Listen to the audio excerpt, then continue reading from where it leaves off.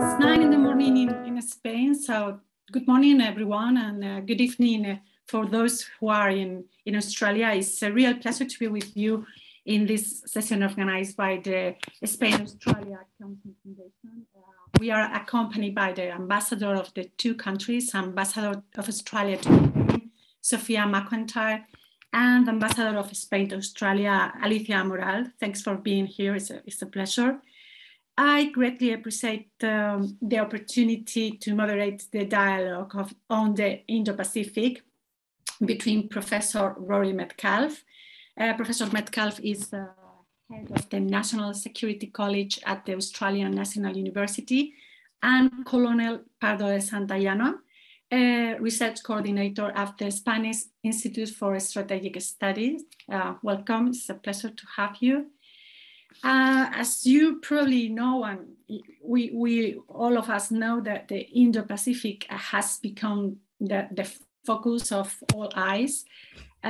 Many different dynamics have been taking place in this region for years, but one of them stands out and condition all the others dynamic in the region.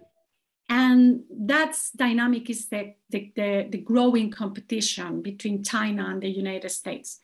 This competition has become an open rivalry that seems to define a new international order.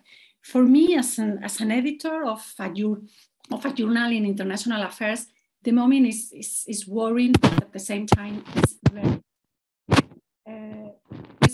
We certainly have the impression we are entering a completely new world. So, and for a European and Atlantic country such as Spain, the emergence of the Indo-Pacific strategic scenario is causing something similar to an existential crisis, as it led us to ask ourselves, what is our place in the world and today, and above all, what is going to be our role in the near future? It is a profound reflection in all areas, in political, economic affairs, but mainly in the field of security and defense. Professor Medcalf and Colonel Pardo de Santayana are going to talk about all of this. We only have an hour for this conversation, and I don't want to take up any more of the time of the session, because we would like to have some minutes at the end of the session for the questions from the audience. Just let me inform you that this session is being recorded. For technical reasons, please keep your mic off when you are not speaking. You can submit your questions at any time during the session through the chat, through the Zoom chat, or you can also use the hand raising tool in Zoom. And before the conversation between Professor Medcalf and Colonel Pardo de Santayana starts, I will give the floor to the president of the Spain-Australia Council Foundation, Mr. Joaquín Molinero. And after Molinero, the ambassador of Australia to Spain, Sophia McIntyre, and the ambassador of Spain to Australia, Alicia Moral, they will take the floor for some minutes to give a brief introductory remarks. So thank you very much, Mr. Molinero, and the floor is yours. Thank you very much, Aurea. Good morning, good evening, everybody. On behalf of the Spain-Australia Council Foundation, I would like to welcome to all of you to this seminar on the Indo-Pacific situation. Particular welcome to both ambassadors, Sophia McIntyre, Ambassador of Australia to Spain, and Alicia Moral, Ambassador of Spain to Australia.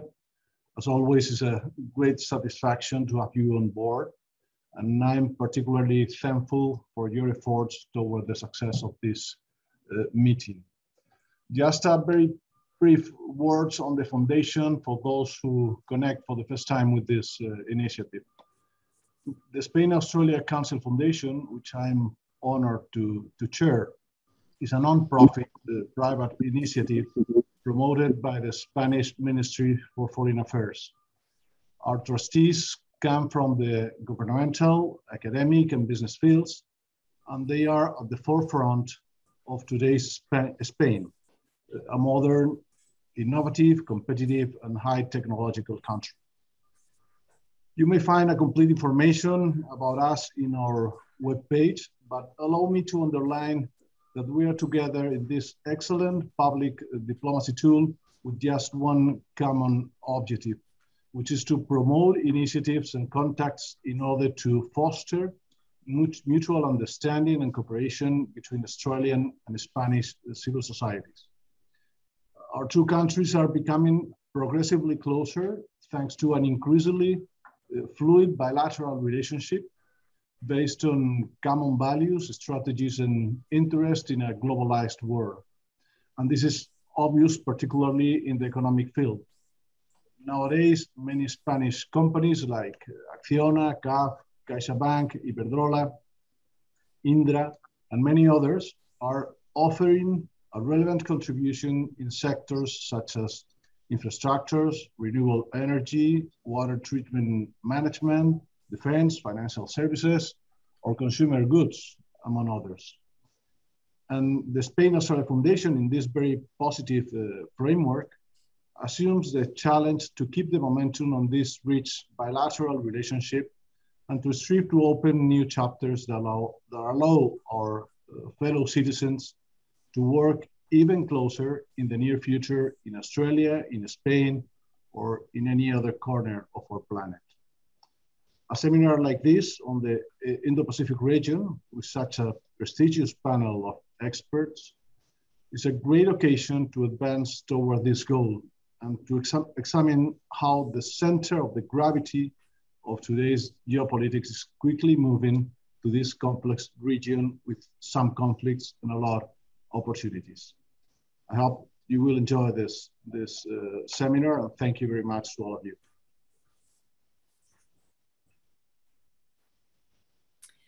Thank you very much, Mr. Molinero. Now I will give the floor to Ambassador Sophia McIntyre. Ambassador, the floor is yours. Thank you very much, Ms. Motter. Good morning, everyone, to the members of the board, Secretary General, Ambassador Morale, Colonel Pardo de Santayana, Professor Medcalf, ladies and gentlemen. It's very nice to see so many familiar faces on the screen. I'd like to start by thanking the Foundation for this great initiative. The Spain-Australia Council Foundation is a great asset to our bilateral relationship. It doesn't just work on improving our understanding of economic opportunities and context in the economic relationship, but also putting on timely events such as this really helps to build understanding of the strategic context in our region. And you have two excellent speakers today for that very purpose. Professor Medcalf is a trusted and highly regarded authority on the region, and the author also of a number of excellent books, which I recommend to anyone looking to better understand China and the Indo-Pacific. The situation in the Indo-Pacific has obviously been a keenly discussed topic since the announcement of the AUKUS partnership in mid-September. The announcement of the partnership and Australia's decision to acquire nuclear-powered submarines has intensified focus on the deteriorating security situation in the region and the reasons why Australia took this difficult decision. There are many aspects to that discussion, which I hope will be canvassed to some degree today, but in the interests of brevity, I really wanted to underline the simple point that Australia places great importance on Europe as a partner in the region. Our shared values and interests shore up the rules-based order, which is essential to shaping an open, inclusive and secure Indo-Pacific. Spain plays an important role in this as a major defence industry partner for Australia, as a like-minded economic partner which supports a fair, rules-based international trading system, and as a defender of a global order which promotes a world where all countries' sovereignty and rights are respected, regardless of their level of development. That's my key message for today. As I said, I hope that the discussion will bring out some more of the issues which we've seen analysed and debated in Spain and across Europe over the last month or so. I'm very much looking forward to hearing everybody's input. And with that, I'll hand back to the moderator.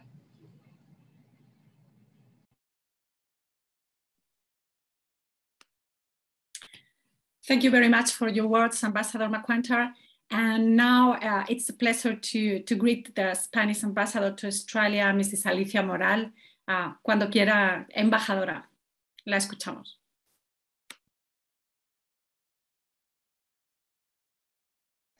Alicia, no has quitado el mute.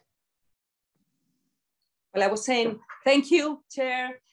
Good morning in Spain to everyone. Good evening here in Australia. First of all, I would like to thank the Council Foundation for inviting me to participate in this dialogue with some brief introductory remarks. And I want to congratulate you because I think it's a very interesting initiative. I think it's going to be of great interest to the members of the board of the foundation and also to all the participants in this dialogue, including some Spanish and Australian think tanks. And as you have already said, the chair has already said, it's a very relevant issue and very timely. And not only because the Indo-Pacific has become, in the last years, the center of the world in strategic and economic terms, but especially for the very serious challenges in security, and also I would say for the opportunities that bring not only to the countries of the region like Australia, but also to other actors with global interests like the European Union and some member states.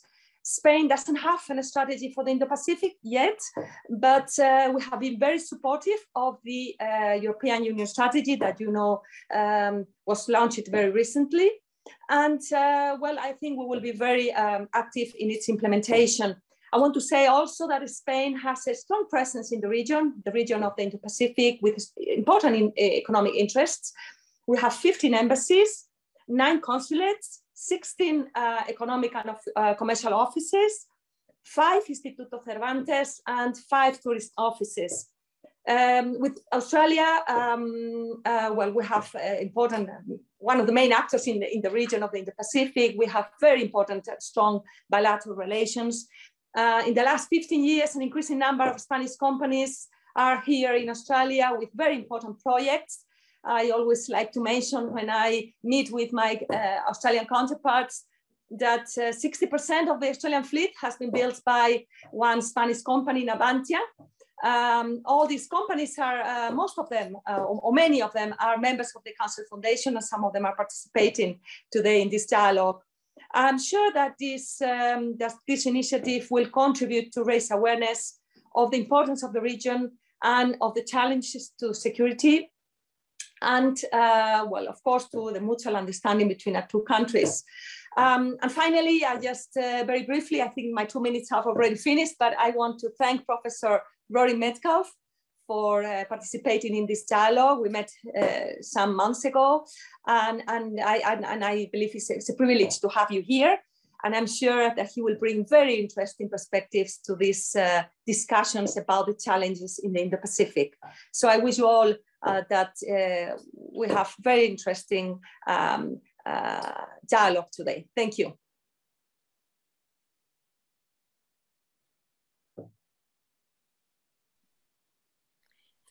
Thank you very much, Ambassador, and thank you all for respect the time assigned so that we have time enough for our session and for some final questions. And now let's start the dialogue.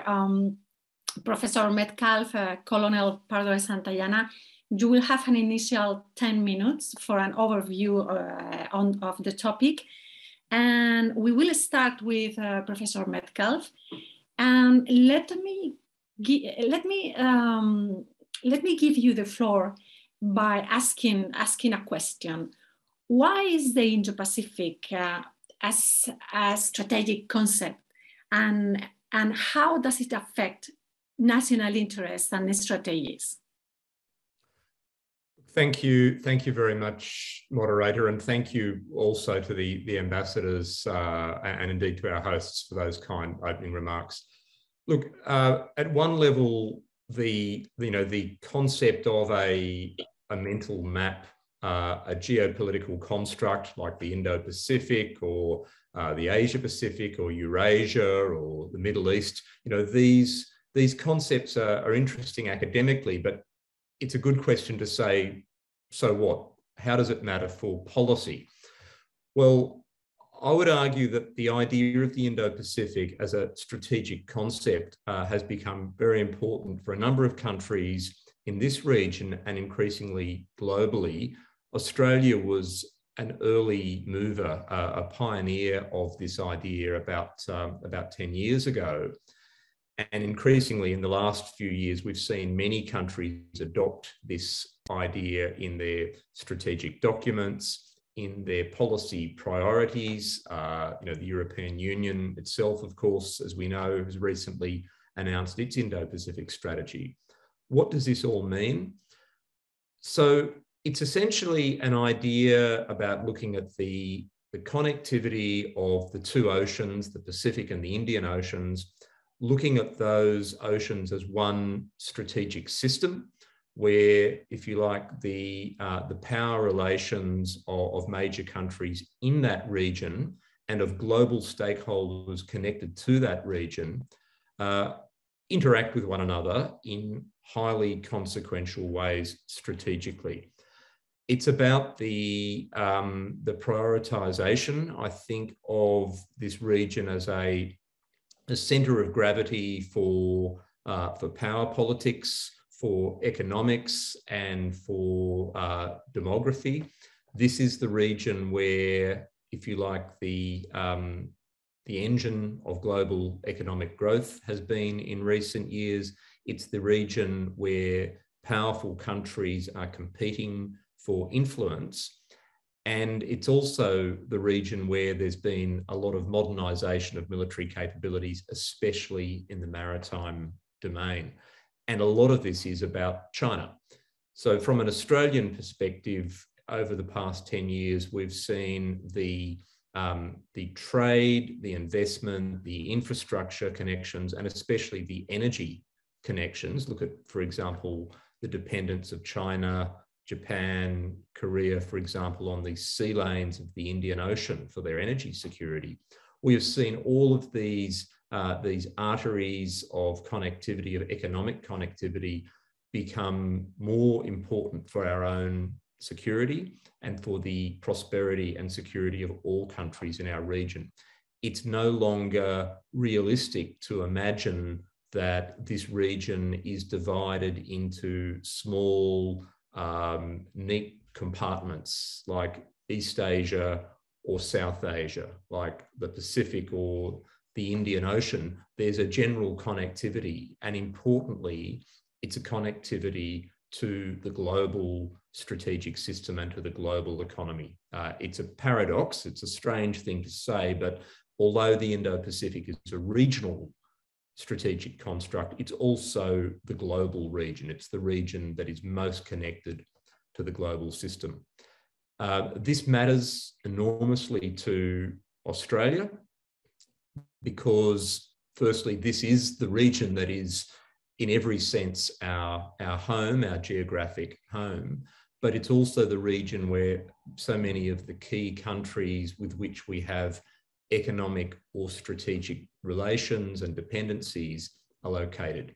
And importantly, the rise of China as a trading power, as an outwardly focused economic player, but also as an assertive and, in my view, coercive strategic actor in recent years, has been, and this is where I'll be a little bit controversial, has become almost a quasi-imperial project across the Indo-Pacific. In fact, one of the editions of my book, the international edition of my book, is titled Indo-Pacific Empire, because it looks, in fact, at the some of the imperial or neo-colonial qualities of China's activity in the region, the Belt and Road Initiative, commercial and economic agendas, yes, but with a security footprint and with an expectation created among the Chinese people that the Chinese government, the Chinese Communist Party, will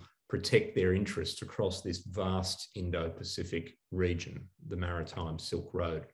So to move to the relevance of all of this, I think for Australia and indeed for Spain, I would say a few things just to conclude these remarks.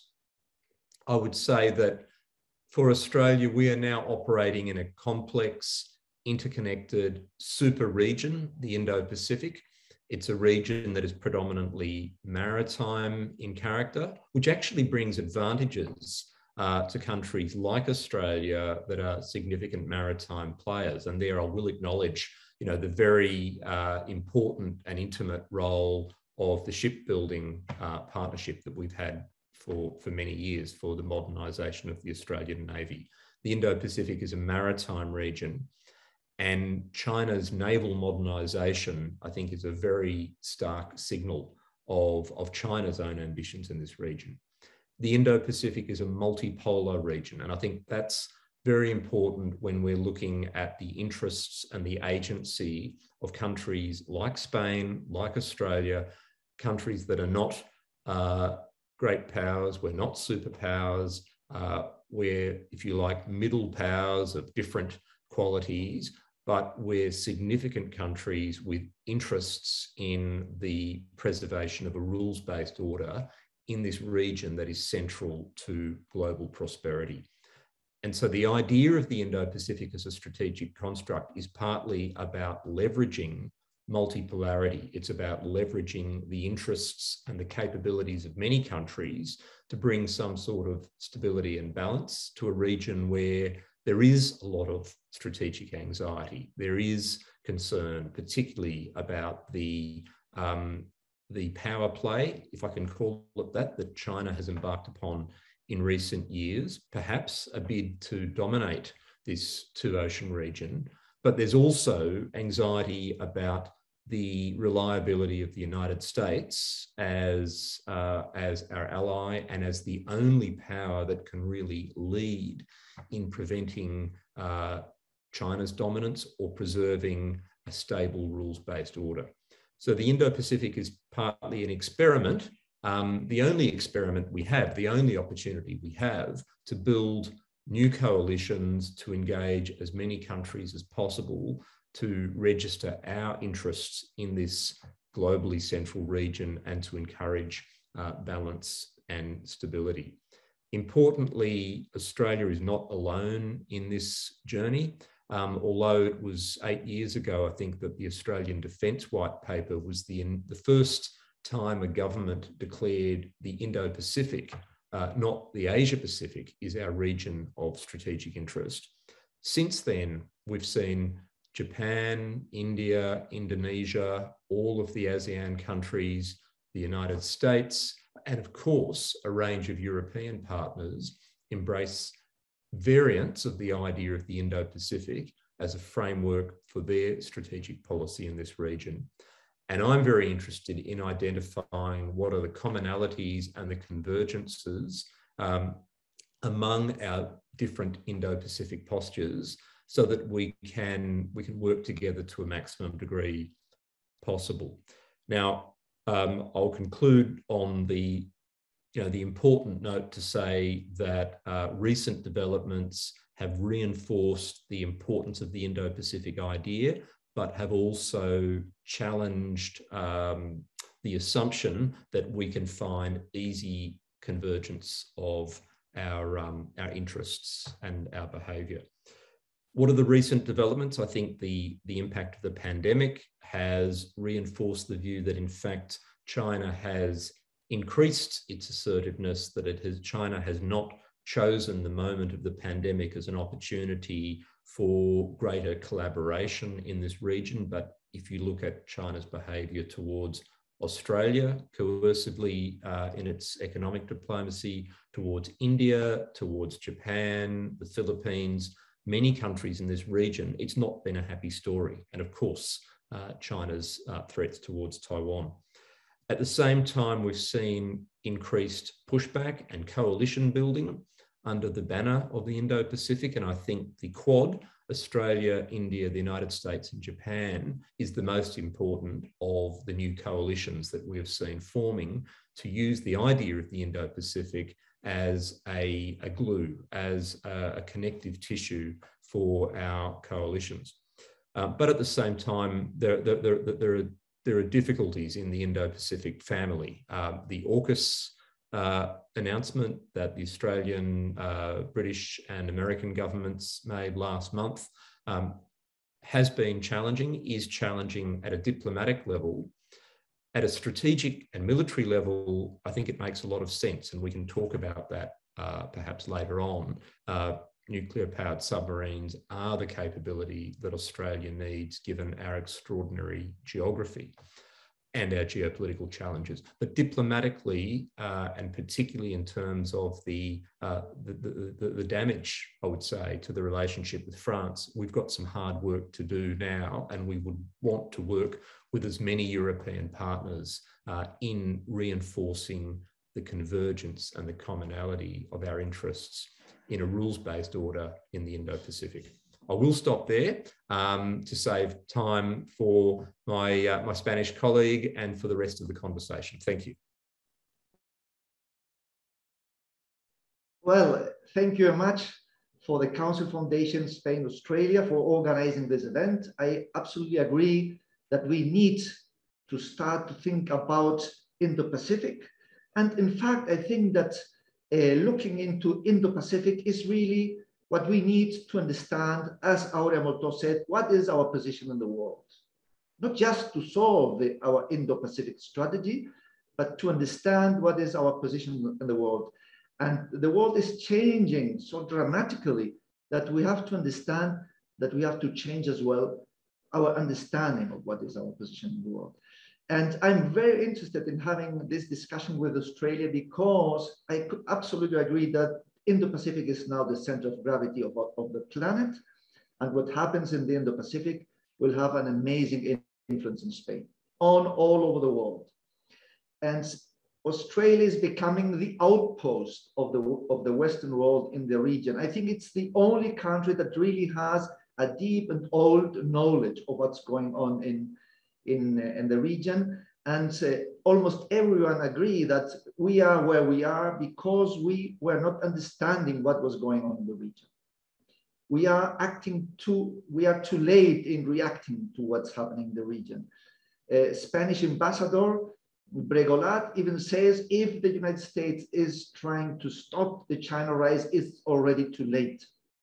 So I think that this discussion is really needed.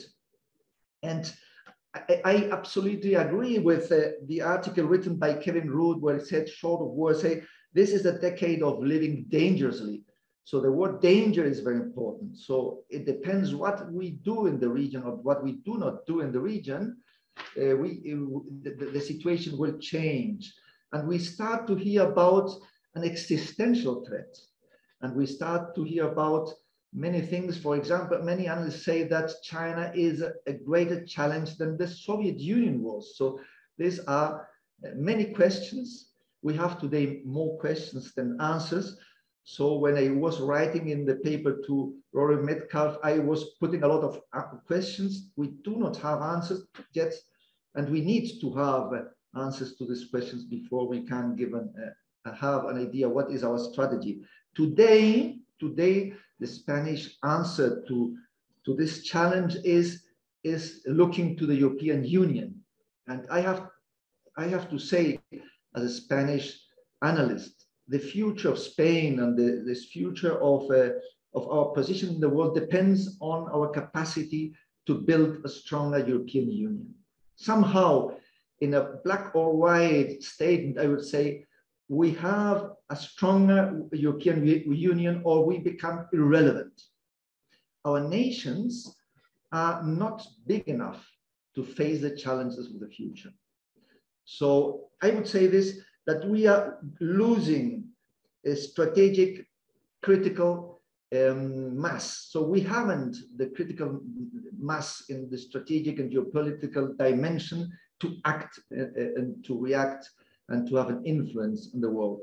So the only response, the only possibility really is to deepen the European Union dimension. And this is a political challenge, not a security challenge. So the only possibility to have a European Union strategy, a serious European Union strategy in the Indo-Pacific, is really a political dimension inside the European Union. So this would be really my main message, is it is European Union or nothing. We cannot have a Spanish strategy alone for the Indo-Pacific. And once we have a solid European Union strategy, we can start to think in a serious engagement with our partners in the region, but not independently. It would be useless. Huh? So this would be my first message. The second is that I do not think that NATO is the instrument for the Indo-Pacific. NATO should remain in the geographical area where it was founded. And what is reasonable is that we Europeans do a stronger effort in our own region so that the United States can devote a greater attention, a greater effort elsewhere, specifically in the Indo-Pacific. And this is the way I understand the strategic autonomy, which I think is key for us, which is a stronger European Union and a stronger commitment of Europe in NATO. It's not against the United States, it's to permit the United States to focus in another part. The other great question is, if China is such a challenge, can we maintain simultaneously a strong strategy against China and a strong strategy against Russia simultaneously, when both are having a strategic partnership that reinforces the security profile of both countries? Personally, my response is not. In this new strategic environment, we cannot have the both strong nations together. I'm very much in the Kissinger line that we have to work for avoiding this close relationship between China and Russia. We need, I completely agree, a more multipolar world, which means we need a strong European Union, we need a strong India, and we need China and Russia not so close one to the other. In this kind of multipolar world, I can imagine a future. But I cannot imagine a future in a situation where US and China are going more and more confrontational. When I was reading the last number of Foreign Affairs, and I was reading John Mearsheimer and his idea that the United States and China have to confront with the idea of the United States at the end winning over China, I was very much afraid. And I would say that better to stay outside than to join this idea. Because the key today is time and the future. We cannot think about how the situation today. We need to think, how will the situation look like in the future? So a too confrontational approach, the idea that China's rise had to be stopped at any cost, has not an amazing economical cost that Spain cannot pay, because then it would be Spain before China that would collapse inside. We need the economy working. And the second is, if at the end China wins, then the future will be horrendous. So if we now speak about Kenan is everywhere now. In every article we read about in Foreign Affairs and other places, we see Kenan, and people are asking, we need a new long telegram, as Revista de Política Exterior told us some months ago. Kenan built a strategy based on first understanding what's going on, understanding the psychology of the rival, then proposing a strategy, a containment strategy. But then he said, and we have to take time so that this strategy can have a positive result. My question is, do we have time to wait? Because if time is playing in favor of China, we have to very seriously think what will be the strategy to face the China challenge. We cannot forget that time is today the key element of our strategy. And if at the end we think that China will prevail, we have to incorporate this element in our strategy today, because a too confrontational approach with China would create at the end a horrendous future. a very difficult future to manage with. So we have amazing challenges. The main challenge is at home, is really to convince the other European partners that we have to build a strong European Union, and then from a strong European Union and a solid NATO in our own region, trying to build really a multipolar world. And this is basically the ideas I would like to share with you.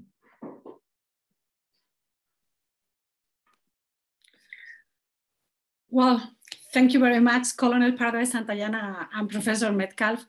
I think with these first interventions, with your first remarks, the debate is even more interesting than we thought.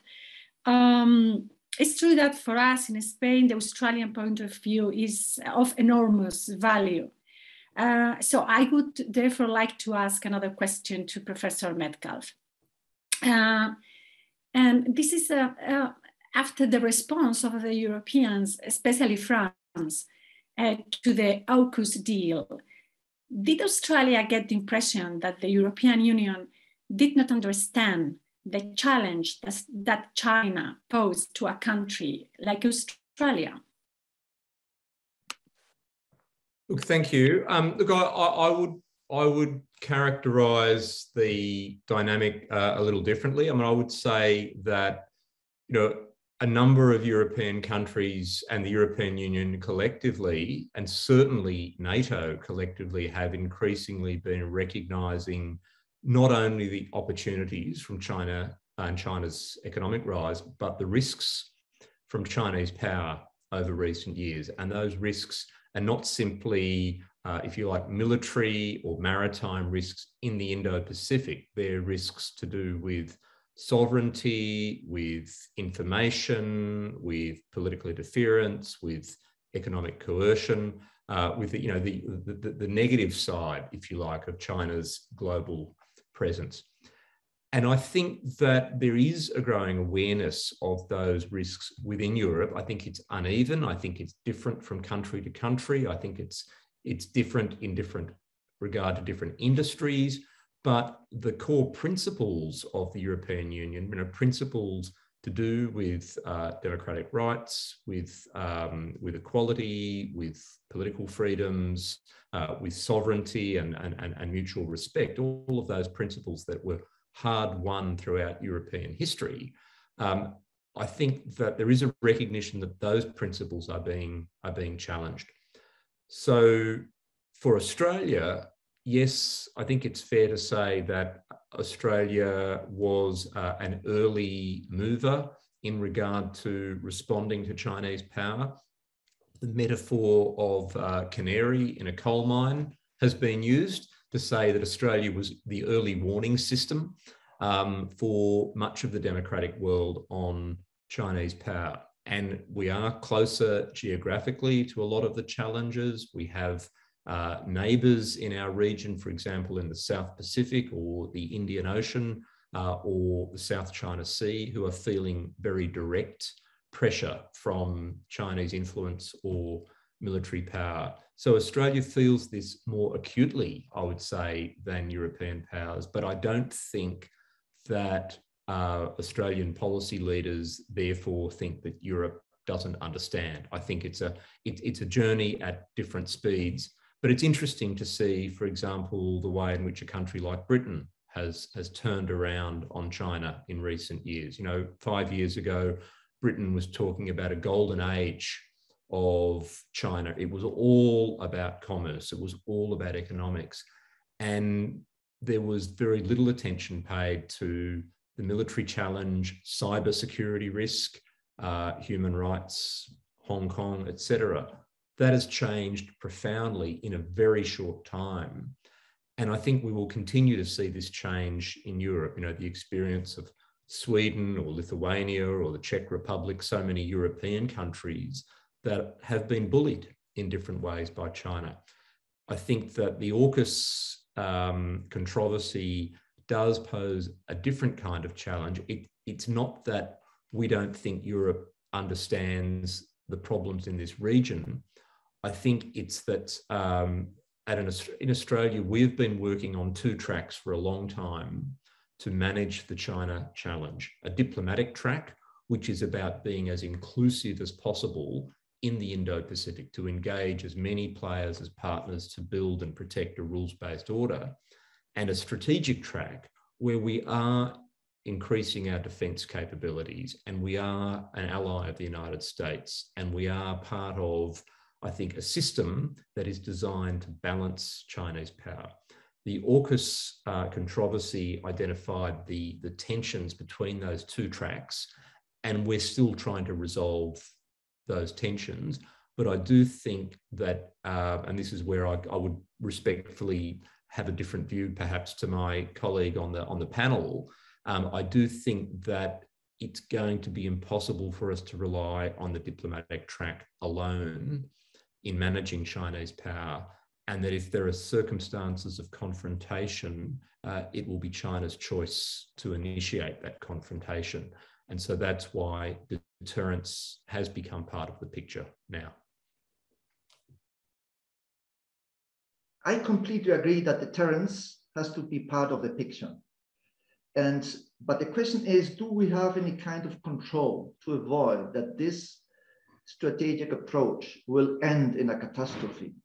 Because if I had to choose between a strong confrontation or just accepting China rise, I would prefer accepting China rise and adapt to circumstances.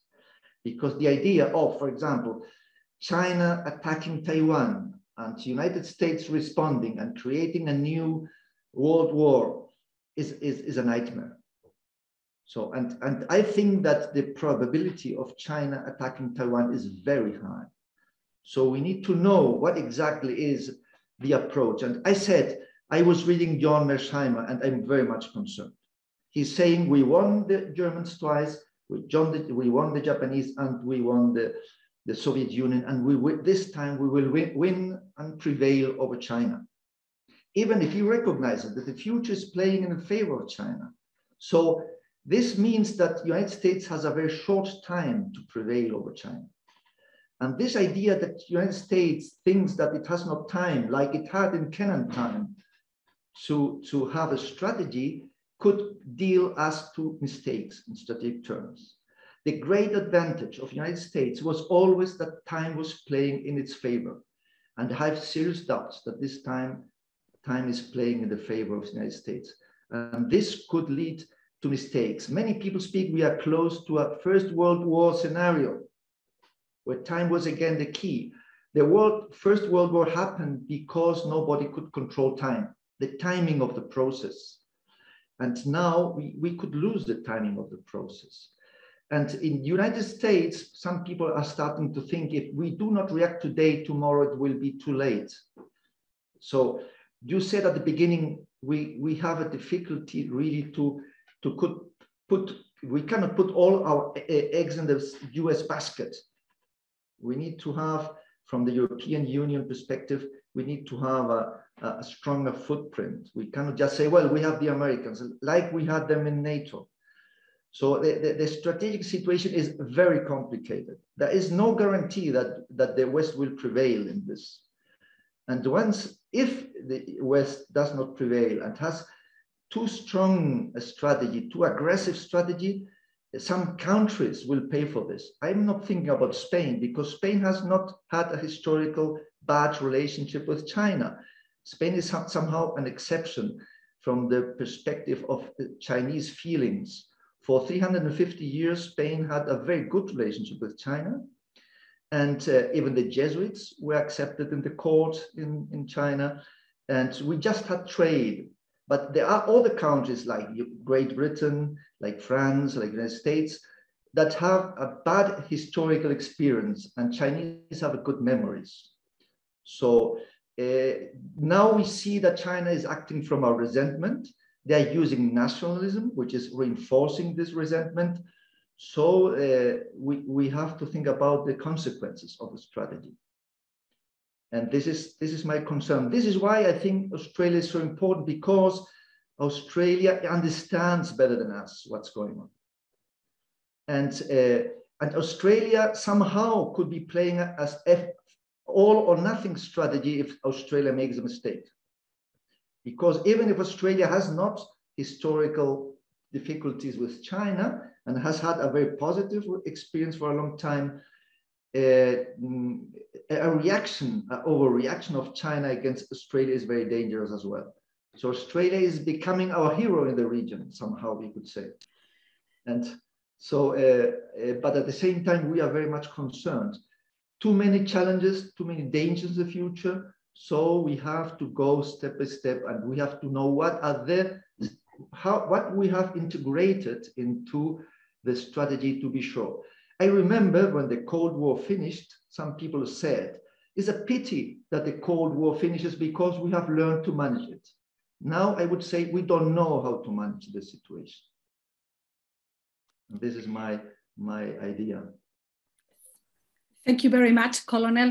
We have already some questions, but before I start with the questions from the audience, I can't resist, I can't constrain myself of a question to Professor Medcalf. Professor, do you share the Colonel Pardo de Santayana impression that the risk of a war because of Taiwan is really very high? Look, I mean, there's clearly a risk of conflict, and interestingly, some financial market analysts in Australia recently produced research that placed that risk as high as 50%, but over the next few years. But I'm not sure. I mean, we are all dealing with unknowns here, and I guess the rational response from a Chinese point of view. I know the First World War was not a rational event in human history, but there is still a high degree of risk involved for China to launch all-out invasion and annexation of Taiwan. China prefers to win without fighting. That's been the strategy for many years now. The PLA have not fired a shot really in anger since they killed their own citizens in 1989. Indian troops died on the border recently in a clash, but it was kind of an accidental small-scale clash. So the PLA is becoming very militarily powerful, but I still think there is a certain degree of caution in proceeding to all-out war. Now, the challenge for us is, how do we deter collectively? How do we manage escalation? I agree that if major conflict begins, then escalation control will be difficult and the signalling of that will be difficult. But also, how do we send signals that prevent and discourage the extreme pressure and coercion that China is mounting in circumstances short of war? Because what is happening now is coercion against Taiwan, coercion against Australia, coercion against India, coercion against Japan, coercion against the Philippines, the list goes on. I don't think any of these other players are choosing confrontation. And I think the Australian experience is very educational, because 5 years ago, 10 years ago, 15 years ago, people were looking at Australia saying, look, you have this close relationship with China, you're economically dependent on China, but you're getting rich and you're going to live happily ever after.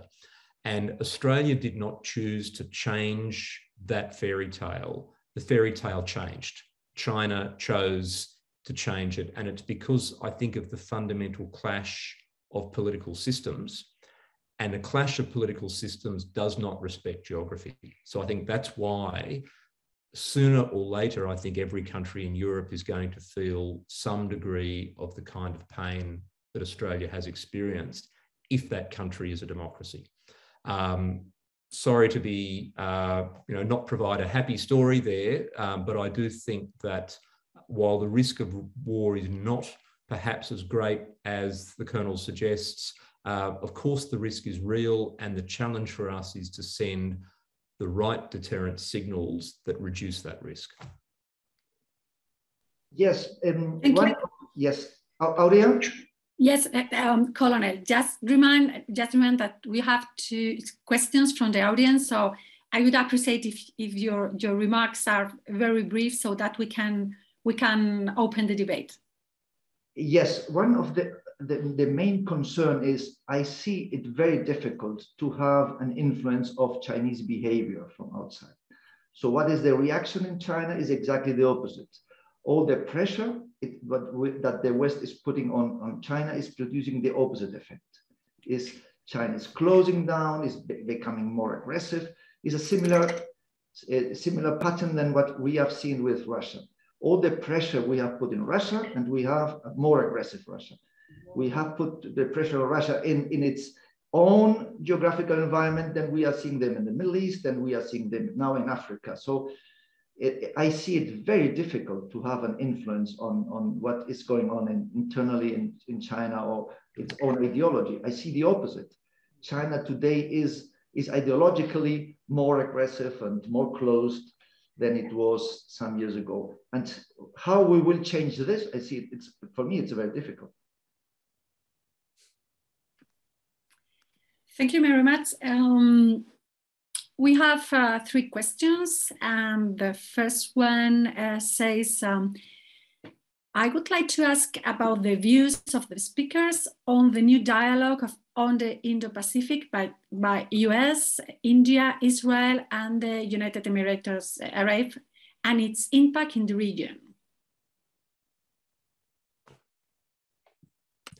Can I suggest, Chair, I'm very happy if you ask all the questions, and then we can just do our best to answer them. Sure, you're right. And another question says that what role could or should play, if any, cultural diplomacy as an element of the European Union strategy for helping to decrease the tension in the Indo-Pacific region? And we have another question. Says, are we facing a new Cold War accelerated by digital threats? Are we going to face a brand new world of regional fragmentation? Is diplomacy a tool to reach to a better understanding of these threats? These are the 3 questions we have right now. So you, Professor and Colonel Pardo de Santayana, can answer the questions you want. Thank you. Would you like me to go first? Okay, sure. Look, perfect. Thanks.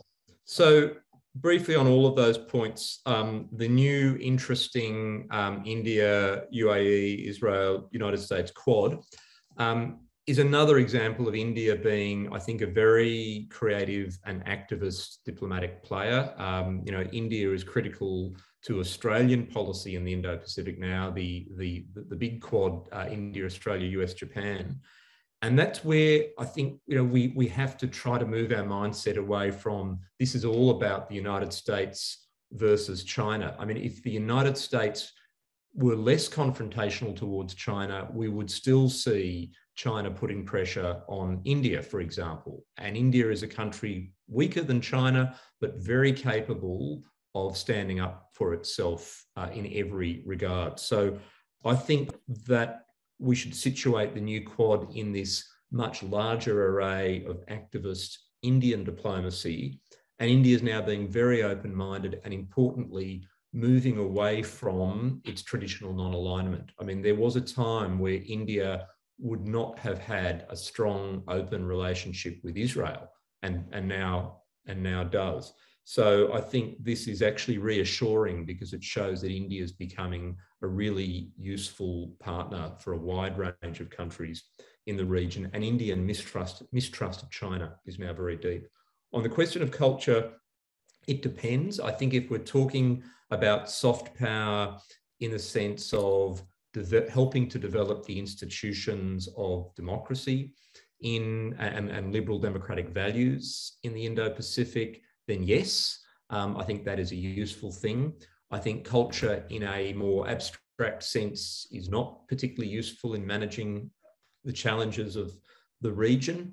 But I would say that we should not give up on promoting and supporting our values in the Indo-Pacific. For example, while on the one hand, China looks, you know, like increasingly a rigid, almost totalitarian state, the fact is that wealthy Chinese still like to send their children and their money to Western countries for education, for their escape hatch, their escape route if things go wrong in China. I think there is a brittleness in the Chinese system that we sometimes forget. And the way in which the leadership is cracking down on corruption or on rivals or on culture is actually going to make China, I think, more brittle in the long run. The digital element there, look, I think China is seeking to dominate emerging and critical technologies, especially cyberspace, artificial intelligence and the like. Look, on the one hand, there is a diplomatic response. We should, of course, be working to build the norms around digital technologies that respect privacy and political freedom and, if you like, liberal democratic values. But that's not going to be sufficient. And so Australia, for example, has an openly declared offensive cyber capability. We have openly declared that we have used that from time to time, particularly against terrorist and extremist groups. I don't know the true extent of Australia's cyber operations when it comes to international relations or great power relations, but there's going to be a need for a degree of deterrence alongside diplomacy in cyberspace as well. I fear diplomacy will not be enough. So that's those three questions, but I just wanted to emphasise in closing that we have to keep asking ourselves the question, is time really on China's side? China spends a lot of money projecting this image of greatness, but if you look at the real estate bubble in China, if you look at the demographics in China, if you look at the natural environment in China, there are many questions about China's future. There is no succession plan for the leadership. There is a frontier of risky relationships. So I think we also need to be more confident in our own institutions and in our own, the resilience of our own countries. Thank you. So I completely agree that one of the key elements today is the resilience of our own country. This is basic. We will go through difficult times. And it is true that China has difficulties, but our own societies are very much divided. So we have to put the focus on rebuilding societies which are confident in themselves, that have not this strong confrontational approaches inside. And I basically agree with everything that has been said. And they say, if we have an exclusively security approach, this is very dangerous. So we need to have cultural approaches, diplomatic approaches, and many approaches to avoid to have just this view of we have an enemy in front of us. And so we know that there is a Clausewitzian principle, which is confrontation has a tendency to grow by itself. So if you do not put limits to confrontation, by nature, confrontation grows. And this is a danger in itself. And this is all I think I can say. And I am very afraid that time is playing this time against us. Yes, we only have 2 minutes left. I think that this has been a very exciting, very interesting conversation. Thank you very much, Professor Medcalf and Colonel Pardo de Santayana. I think that this session has lived up to the enormous interest of the topic. Unfortunately, the time is very short, was too short. But I'm sure that this debate will be followed by many others in the near future. And I'm sure that the Australia-Spain Council Foundation is going to organize more sessions and seminars like this. I give the floor to the president of the Spain-Australia Council Foundation, Joaquín Mollinedo, who will close today's session. Thank you very much. It has been a real pleasure. Thank you very much, Aurea. Thank you very much to all of you, panelists and attendees, for being part of this interesting initiative. And particularly thanks to Professor Medcalf and Colonel Pardo de Santayana. You both have provided to us with a lot of food of thoughts for a better understanding of this complex and challenging situation in the Indo-Pacific area. I think it's clear that this is a region that is currently one of the center of the geopolitics and international relations, with a lot of implications, of course, at security level, but also at economic, diplomacy, and cultural exchanges. Australia has launched this debate because, in fact, it's one of the main actors in this region by itself and through the AUKUS initiative. And I hope that Spain, with its partners in the European Union, will join forces in order to cooperate and to play the appropriate role in that regions.